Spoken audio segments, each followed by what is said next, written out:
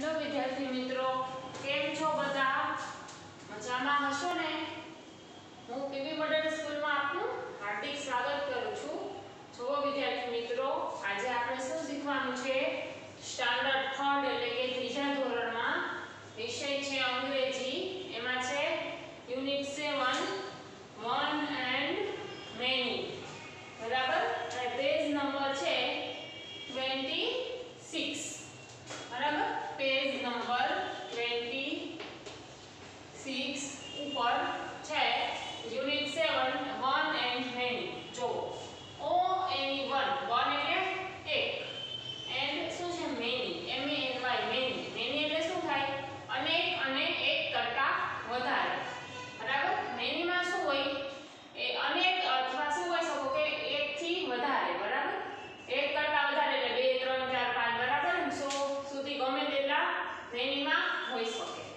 જો હવે આમાં આપણે વન એન્ડ મેનીમાં જતા પહેલા આર્ટિકલ્સ વિશે સમજશું. બરાબર, જો એમાં પહેલું કહે છે કે કોઈ વસ્તુ, પ્રાણી, પક્ષી કે માણસ એક હોય તો તે એક વચનમાં છે, તેથી તેની પાસે એક કે એન આર્ટિકલ મૂકવો જોઈએ. જો વિદ્યાર્થી મિત્રો, આમાં શું કહે છે? વસ્તુ એટલે કે આપણી આજુબાજુ ઘણી વસ્તુ હોય. બરાબર છે, આપણે સ્કૂલમાં હોય તો આપણે આજુબાજુ શું હોય? ડસ્ટર હોય, બેગ હોય, પેન્સિલ હોય, પેન હોય, ઇરેઝર હોય, શાર્પનર હોય, બેન્ચ હોય. બરાબર, એવી રીતના અલગ અલગ વસ્તુ હોય. પછી છે પ્રાણી. બરાબર, પ્રાણીમાં તો ખબર પડે ને, હાથી ને ચિત્તો, ઘોડો બધા. બરાબર હોય. પક્ષી એટલે કબૂતર, ચકલી. બરાબર, કબૂતર હોય, ચકલી હોય, મોર હોય, ઢેલ હોય, કબૂતર, ઈ બધું. બરાબર, ને માણસ એટલે આપણે ખુદ, ઇન્સાન. બરાબર, ઈ બધા એકલા હોય. બરાબર, ખાલી શું હોય? એકલા હોય. ગમે તે એકની આપણે વાત કરવી હોય તો જાણે કે આપણે કહીએ કે મોર, તો બરાબર એટલે કે પીકો. બરાબર, એની આગળ શું લાગે? એ અથવા એન. બરાબર, તો હવે આપણે આર્ટિકલ્સ વિશે માહિતી મેળવીએ. તો જો આર્ટિકલ્સ કેટલા પ્રકારના હોય છે? 3 પ્રકારના: એ, એન અને ધ. તમારે આમાં ખાલી એ અને એન જ શીખવાના છે. આ તો મેં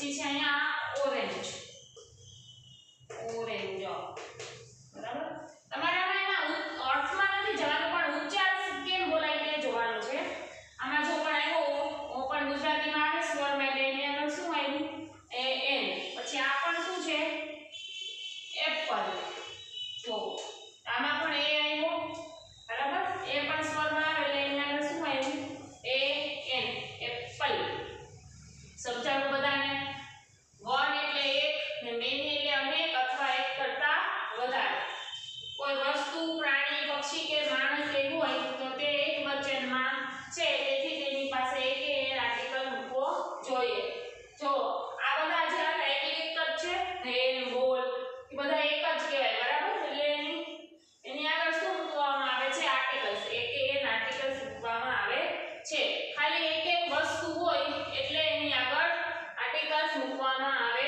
છે જો આ એલિફન્ટ પણ એકલો જ છે બરાબર આઈસ્ક્રીમ પણ એ પણ એકની જ વાત કરવામાં આવી છે ઓરેન્જ એટલે નારંગી બરાબર એની પણ એકની જ વાત કરવામાં આવી છે અને એપલ બરાબર અહીંયા એવું કંઈ નથી કીધું એપલ એકલું જ છે એટલે એને પણ એક એકલા સફરજનની જ વાત કરવામાં આવી છે બરાબર એટલે આ જે તમને બધા ઉદાહરણ લખાવ્યા એને શું કહેવાશે એક વચનમાં એકલા હોય એટલે શું કહેવાનું એક વચનમાં ને આર્ટિકલ્સ નું યાદ રહી ગયું ને કે વ્યંજન હોય તો એ આર્ટિકલ્સ આવશે અને સ્વર હોય એ ઈ આઈ ઓ યુ તો શું આવશે એન આર્ટિકલ આવશે આ બધા આર્ટિકલ સારું સરખું શીખશે તો જ બધાને સમજાશે એ અને એન આર્ટિકલ ક્યારે આવે છે એ આર્ટિકલ્સ જ્યારે વ્યંજન હોય તેના માટે વપરાય અને આ સ્વર હોય એ ઈ આઈ ઓ યુ એના માટે એન આર્ટિકલ્સ વપરાય છે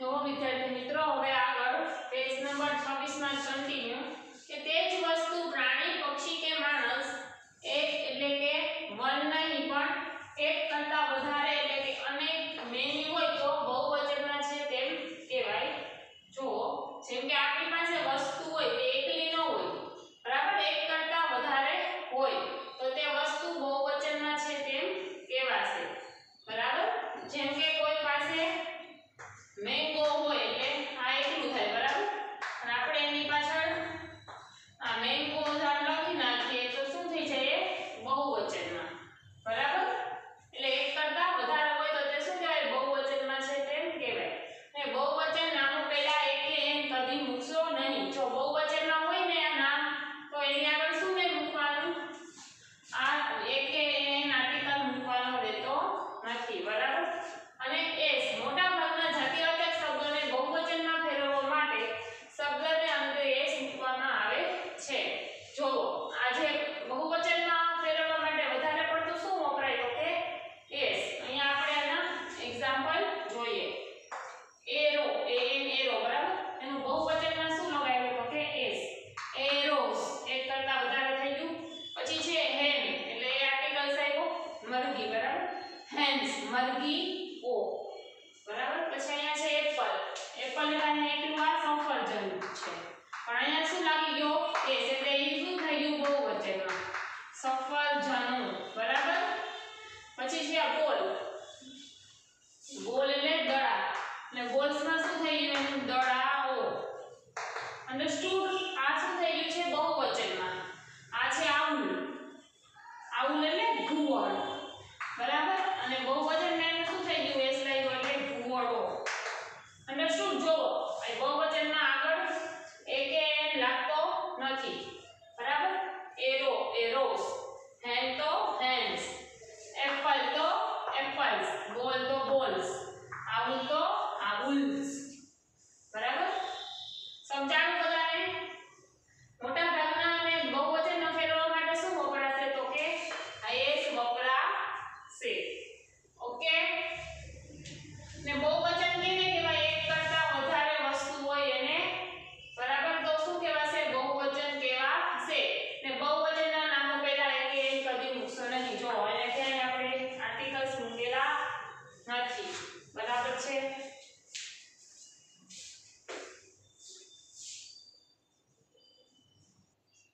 હવે જો બધા આગળ es આર્ટિકલ્સ સોરી es ક્યારે મૂકવામાં આવે તે જોઈએ કે જે જાતિવાચક શબ્દને અંતે s double s ch sh x કે o આવે તો તે શબ્દને બહુવચનમાં ફેરવવા es મૂકવામાં આવે છે.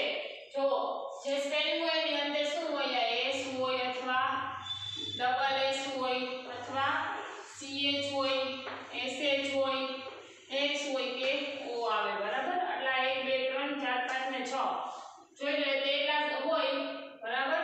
તો તેને ફેરવવામાં શું કરવામાં આવે છે es મૂકવામાં આવે છે બરાબર. s double s ch sh x કે o આવે તો બાકી બધામાં શું મૂકવામાં આવે s બરાબર. આ બધું હોય તો શું મૂકવામાં આવે es મૂકવામાં આવે છે. જોઈએ આપણે અહીંયા જો કે અહીંયા શું છે ડીશ બરાબર. આ ડીશ એટલે આર્ટિકલ્સ તો એ આવે છે પણ બહુવચનમાં શું લાગશે es. શા માટે અહીંયા શું છે sh છે આ sh બરાબર. એટલે a disease પછી છે a mango બરાબર. એની પાછળ શું છે o અને અહીંયા એટલે શું લાગ્યું es mangoes બરાબર. આ o છે એટલે એની પાછળ શું લાગ્યું es mangoes. પછી છે ગ્લાસ બરાબર. આની પાછળ શું છે ડબલ s એટલે અહીંયા શું લાગ્યું es. જો અહીંયા આગળ છે ને ડબલ s એટલે બરાબર એટલે ગ્લાસીસ. પછી છે વોચ ch અહીંયા પણ છે ch એટલે અહીંયા શું લાગ્યું es એ વોચ વોચ તો વોચીસ. પછી છે બોક્સ આ x આવ્યો એટલે પાછળ શું લાગ્યું es બોક્સીસ. પછી આ શું છે બસ બસીસ થયું es બરાબર. તો આવા બધા શબ્દો sh અહીંયા o આ ડબલ s ch x અને s બધાની પાછળ શું લાગશે es આર્ટિકલ લાગશે બરાબર.